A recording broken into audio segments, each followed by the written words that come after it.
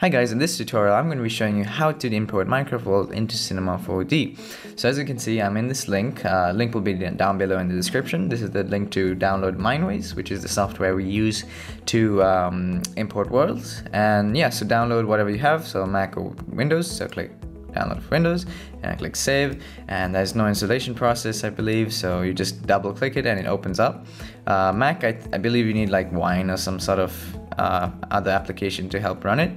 And yeah, so now open up Mineways, we get this, it's completely blank. Click on File, Open World, and let's get this one, just random one, and let's right click.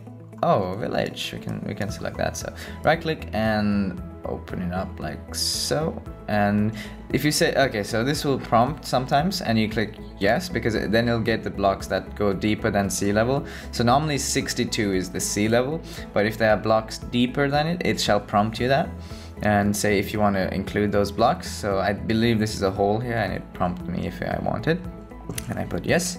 Okay, so now let's hit File and Set Terrain File. So this is where you define which texture pack you want. So it's all already included. So let's use the default, which is, I believe, this one. And then we click File, Export for rendering.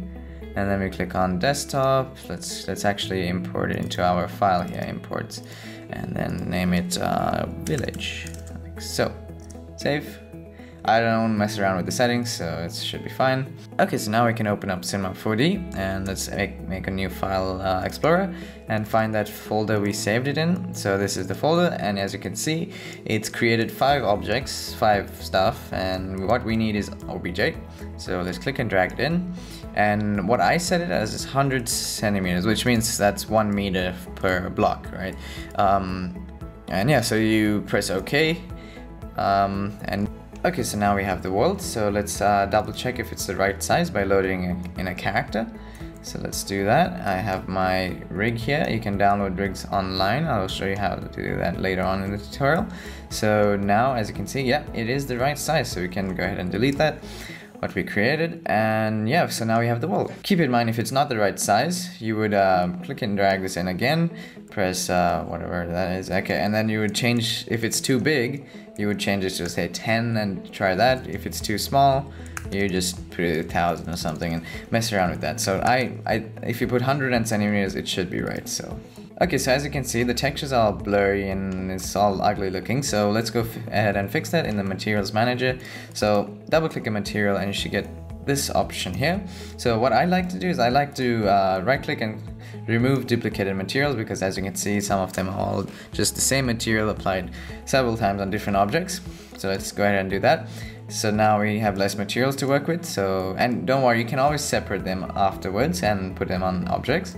So yeah, so now let's go ahead and select all of the materials and go into the attributes manager of them. And so now the first thing we want to do is change the sampling to none, like so, under color tab and none. So now you can see the blurriness has gone.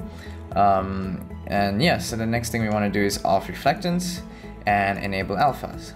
So as you can see, the grass isn't perfectly alphaed out. So it's only alphaing out the it's only alphaing out the textures that need it. So the wood and grass does not need the alpha channel, just the grass, yes. So let's click on the ones that have the alpha channel needed. We can even disable it here, so these two things we don't need. And let's go in alpha channel and change the sampling to none for the alpha channel as well, and it shall alpha that out correctly. So now we have all the textures set up.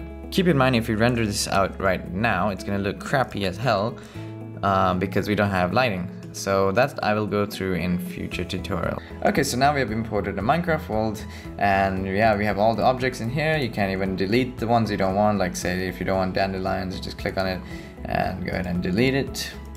Like so, or if you want to individually delete, say, some grass, you just right click, you just go in polygon mode and just delete it like so. And yeah, so that's how you import Minecraft worlds, and stay tuned and see you in the next tutorial.